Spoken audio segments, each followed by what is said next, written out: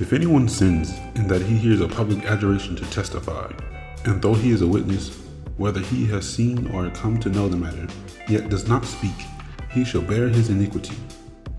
Or if anyone touches an unclean thing, whether a carcass of an unclean wild animal, or a carcass of an unclean livestock, or a carcass of unclean swarming things, and it is hidden from him, as he has become unclean, and he realizes his guilt, or if he touches human uncleanness, of whatever sort the uncleanness may be, with which one becomes unclean, and it is hidden from him, when he comes to know it, and realizes his guilt, or if anyone utters with his lips a rash oath to do evil or to do good, any sort of rash oath that people swear, and it is hidden from him, when he comes to know it, and he realizes his guilt in any of these, when he realizes his guilt in any of these and confesses the sin he has committed, he shall bring to the Lord as his compensation for the sin that he has committed a female from the flock, a lamb or a goat, for a sin offering, and the priest shall make atonement for him for his sin.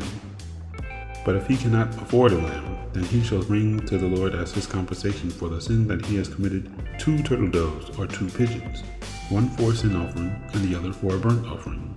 He shall bring them to the priest, who shall offer the first one for the sin offering. He shall wring its head from its neck, but shall not sever it completely. And he shall sprinkle some of the blood of the sin offering on the side of the altar, while the rest of the blood shall be drained out at the base of the altar. It is a sin offering. Then he shall offer the second for a burnt offering according to the rule. And the priest shall make atonement for him for the sin that he has committed, and he shall be forgiven.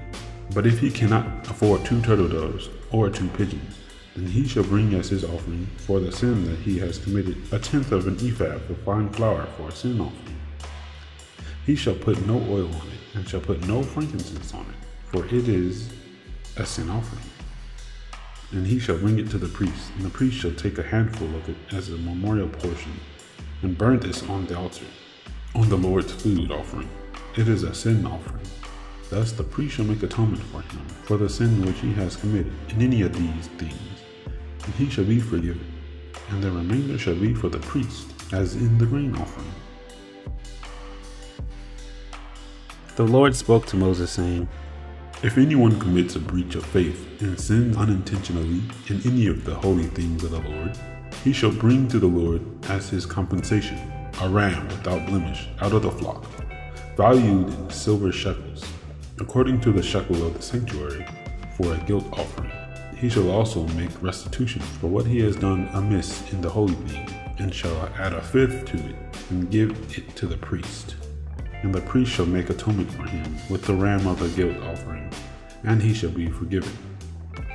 If anyone sins doing any of the things that by the Lord's commandments ought not to be done, though he did not know it, then realizes his guilt, he shall bear his iniquity.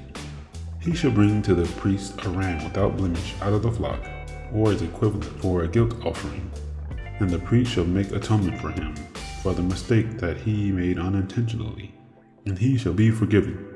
It is a guilt offering. He has indeed incurred guilt before the Lord.